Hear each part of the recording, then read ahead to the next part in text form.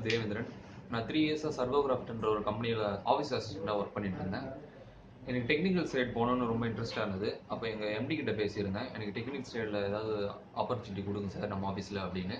அப்போ அவர் இல்லைப்பா, நீ வந்து ஒரு நான் டெக்னிக்கல் பர்சனாக உன்னை போஸ்டிங் எதுவும் போட முடியாது, அது கொஷின் ரைஸ் ஆகும் அப்படின்னு சொன்னார்.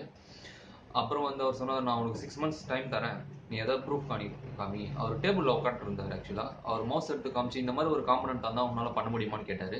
ஓகே சார், என்னால் பண்ண முடியும் அப்படின்னு சொல்லிட்டு நான் மீட்டிங் க்ளோஸ் பண்ணிட்டு வந்துட்டேன். அப்போ எங்கள் சீனியர் ஒருத்தர் இருந்தால் அவர்கிட்ட நான் கன்சல்ட் பண்ணேன். சார் இந்த மாதிரி எனக்கு டெக்னிக்கல் சைட் போகணும் இன்ட்ரெஸ்ட் இருக்குது சார், ஏதாவது உங்கள் கைடன்ஸ் கொடுங்க அப்படின்னு. அப்போ வந்து அவர் மில்ரைட்டை வந்து ரெக்கமெண்ட் பண்ணார். அப்புறம் நான் இங்கே வந்து ஜாயின் பண்ணேன். 3 monthsக்குள்ளேயே நான் கேட் அண்ட் கேம் வந்து கம்ப்ளீட் பண்ணியிருக்கேன். அப்புறமா நான் அந்த மவுஸை வந்து கம்ப்ளீட் பண்ணி எங்கள் எம்டி கிட்ட எடுத்துகிட்டு போய் காட்டினேன். அவர் வந்து உடனே பார்த்துட்டு என்னை ப்ரொமோட் பண்ணார். மிஷின் ஷாப்பில் ஜூனியர் இன்ஜினியராக என்னை ப்ரொமோட் பண்ணியிருக்காங்க. நான் இதை ஏன் வீடியோவாக கன்வெர்ட் பண்ணுறேன்னா, ஒரு நான் டெக்னிக்கல் பர்சனையே 3 monthsக்குள்ளே டெக்னிக்கல் பர்சனாக மாற்றிருக்காங்க மில்ரைட்டில். நிறைய பேர் வந்து டெக்னிக்கல் சைட் போகணுன்னு ரொம்ப இன்ட்ரெஸ்ட்டாக இருக்கும். ஆனால் அவங்க சரியான கைடன்ஸ் இல்லாமல் ப்ராப்பர் இன்ஸ்டியூட்டில் ஜாயின் பண்ணியிருக்க மாட்டாங்க, சரியான கோச்சிங் இருந்திருக்காது. அதனால தான் மில்ரைட்டை வந்து நான் ஸ்ட்ராங்காக ரெக்கமெண்ட் பண்ணுறேன். தேங்க்யூ.